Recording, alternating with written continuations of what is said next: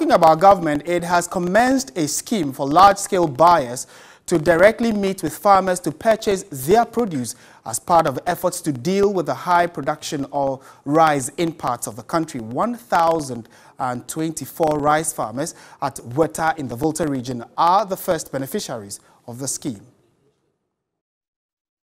Local rice farmers can now heave a sigh of relief following government intervention to address the increase in production this year.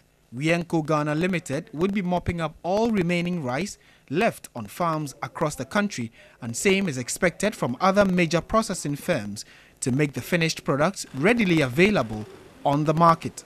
2018, we consumed a total of 1.135 million metric tons of rice in this country. Meanwhile, our production capacity by our farmers is just 769,400 metric tons. There's a deficit. The businessmen take advantage of importing. They will not import to only the deficit, but they will end up importing to even cover that one that you have produced. There's a campaign that is going on now called Eat Ghana Rice. We have the best perfume and jasmine rice that those that we even bring from Europe and Asia and other places cannot even match up. The scheme accountant for the Ghana Irrigation Development Authority, Bernard Tete, for his part, said there is adequate capability to increase production and called for more government support.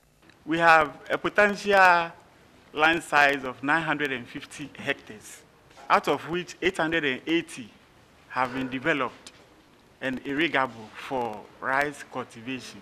We also have a total farmer population of 1,024. We also have a total farmer population of 1,024. We have an average acreage of 2 acres per head per farmer. The average yield is 5 tons per hectare. Deputy Agric Minister assured farmers government will continue to subsidize inputs.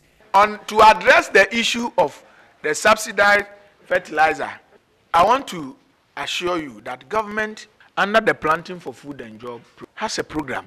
And one of the program under that is what we call that the Youth in Agriculture.